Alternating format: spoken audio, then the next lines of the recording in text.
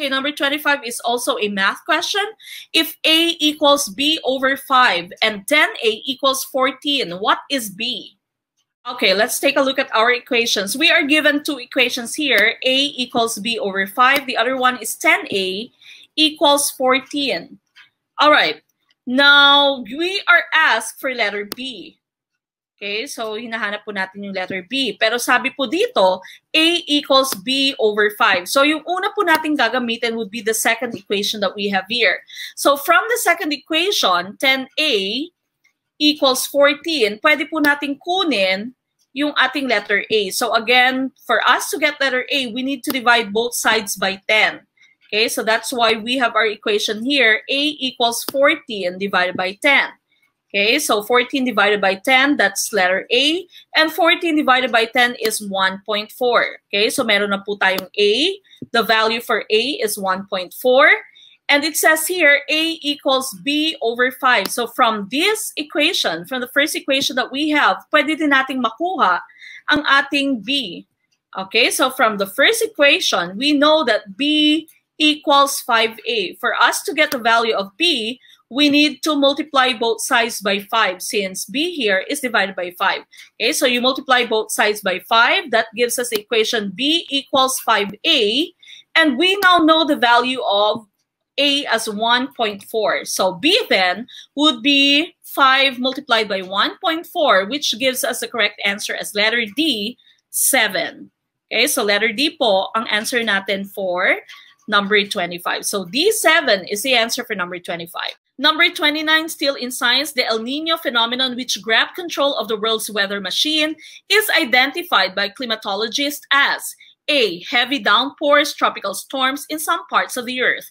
Letter B, landslides, flash floods, warm air currents. Letter C, lack of rains, drought, and crop failure.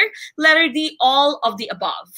Okay, now we are all very familiar with El Nino phenomenon. Now, let's go to our slide. Now, what are some climatic impacts of warm El Nino events? Marami po siyang impacts.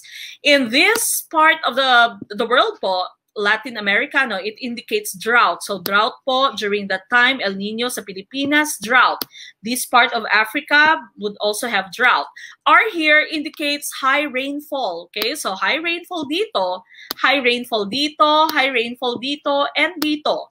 And meron ka ding W, which indicates warm period. So, iba-iba po yung nagiging effect ng El Nino phenomenon all over the world. So we go back to our question.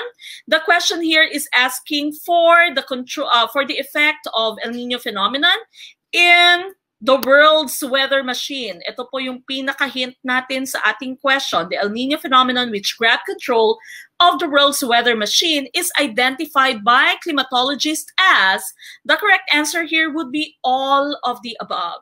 Okay, not just letter C, but all of the above. Bakit po? Dahil your question is asking for, or it states, the world weather machine. Now, this is very important. This is a very important question. It is very important for you to note this because there is a variation to this question. Meron po itong variation, meron po itong another type of question na very similar, no? In that question po, sinabi is the El Nino phenomenon grabbed control of the Philippines weather.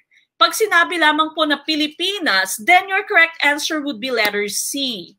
Okay, the answer for that case would be letter C.